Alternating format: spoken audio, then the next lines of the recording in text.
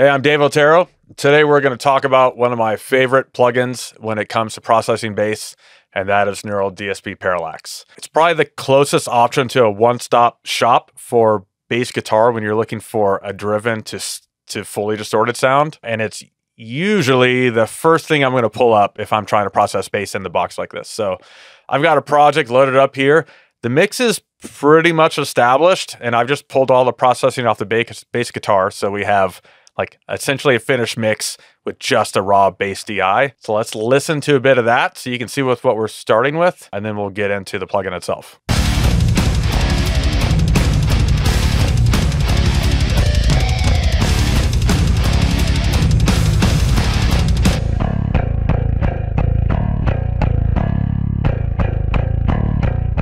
So it's already a pretty killer sounding DI, kind of a dark sound. It's played really aggressively, which is the sound I like and fits this song perfectly. But obviously the straight DI is not cutting it in the mix right here. Everything else sounds nice and squishy and balanced, and this thing's kind of just notchy and not doing the performance a lot of justice. So step one is going to be load up Parallax. So the first thing I'm going to do is just load up the plugin, and we can hear what it sounds like on the default settings.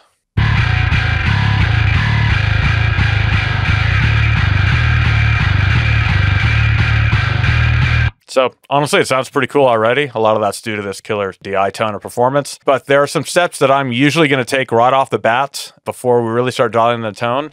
And typically the first thing is I'm going to drop the drives down almost all the way. And maybe we'll bring these back up just a touch. But I'm going to start with that just to kind of hear the tone of the plugin without as much distortion. So let's just see what that sounds like.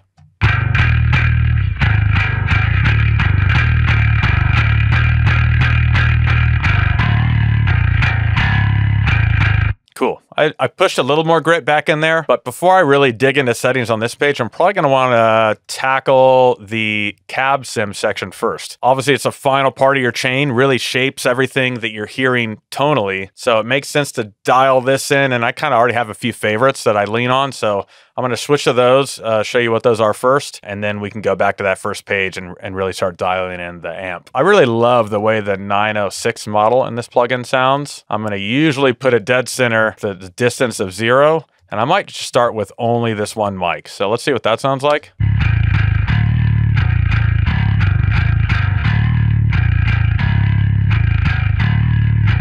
It sounds a little smoother already, and I just know from experience that I really love the way the low end of the 906 translate to a mix. If I'm going to blend in another mic, it's sometimes going to be the 184. I think that sounds cool. Again, I'm going to put it probably dead center and just bring the level down a touch.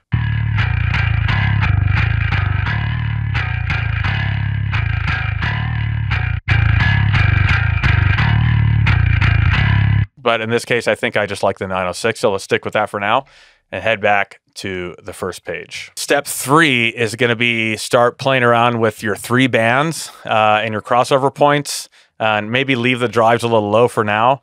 And again, I'm using kind of my previous experience and know where I like to start with these. I typically like to move the low band down to around 70 or 80, and that kind of gives us a nice little natural low-mid dip here. And then I know I'm going to like to bring my high band a little closer to the mid band and probably bring both of them down just a touch. I find moving these crossover points a little closer makes my upper mids feel a little bit smoother. So I'm going to play audio. Again, obviously you're going to want to be making these modifications listening to the bass guitar. But I'm going to play it, kind of fine tune these a little bit, and then you can kind of maybe hear what I'm talking about.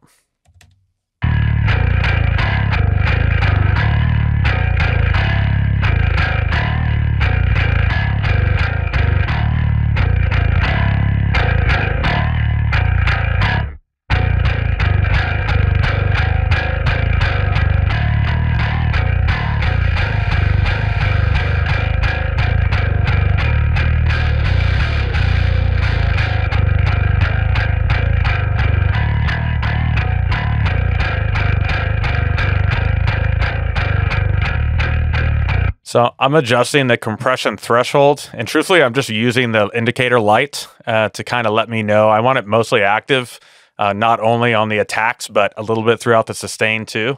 But as you turn this threshold up, it's going to lower the amount of low end overall because it's compressing those down. So I'm going to turn this up a bit and kind of get the compressor reaction I'm looking for, and then go back and grab this low point and just alter like the overall level of the low end afterwards to kind of balance things out that way.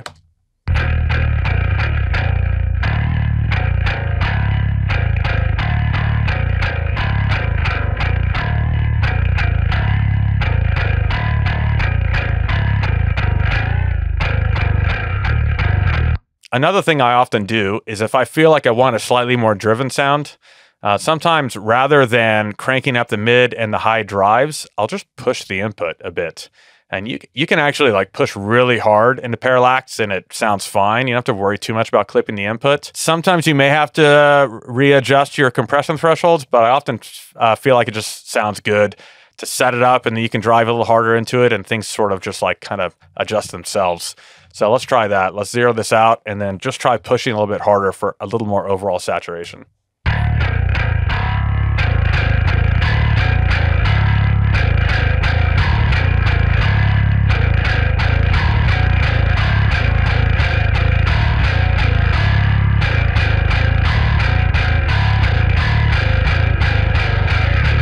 Cool. I think I like the way that's hitting better.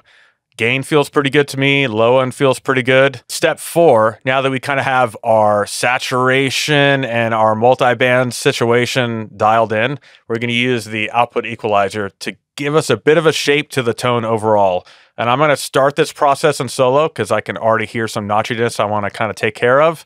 And then I'm probably going to finish it in context with the mix. And then we may look at processing beyond that.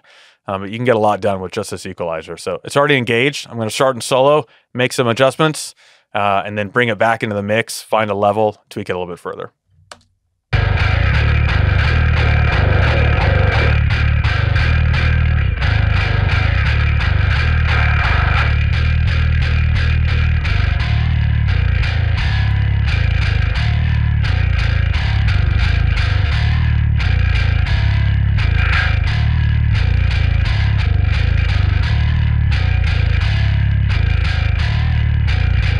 Okay, now let's bring it into the mix.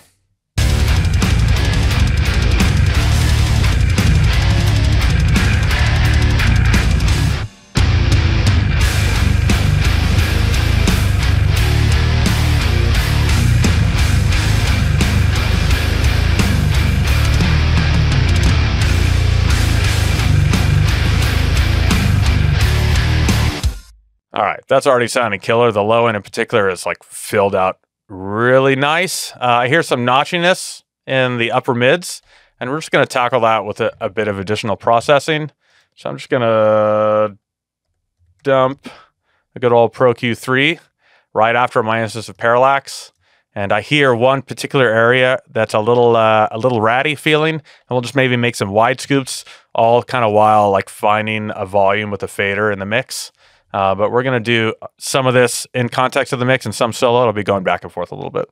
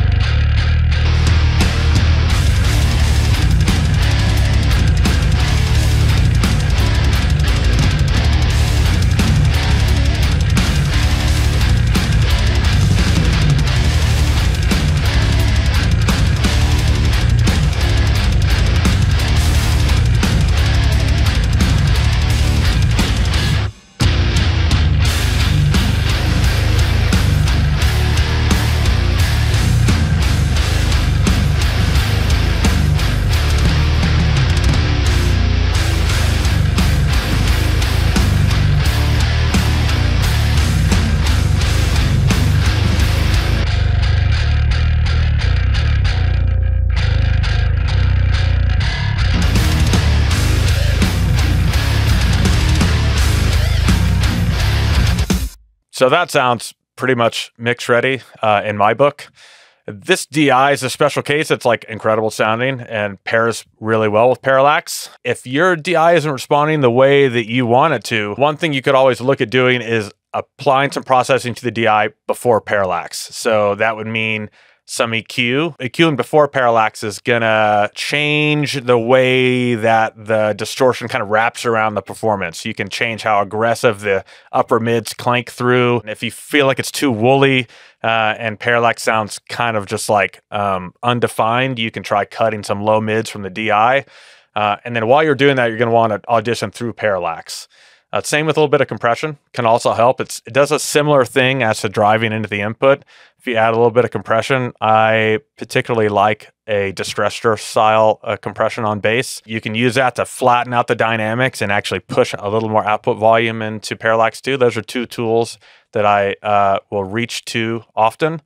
But for both of those, you're going to want to audition, listening to Parallax, probably bypassing a few times if you need to. But yeah, if you're not getting the results you need, those are two tips you could try. Other than that, if you're not getting a pretty silent bass sound with Parallax, then you have some serious issues elsewhere in your chain, because it just does a job about 99.9% of the time. So feel free to copy my settings and use them in your mix.